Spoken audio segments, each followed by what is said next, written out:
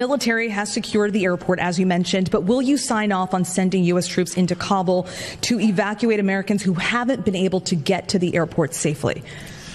We have no indication that they haven't been able to get in Kabul through the airport. We've made an agreement with the Taliban thus far. They've allowed them to go through. It's in their interest for them to go through.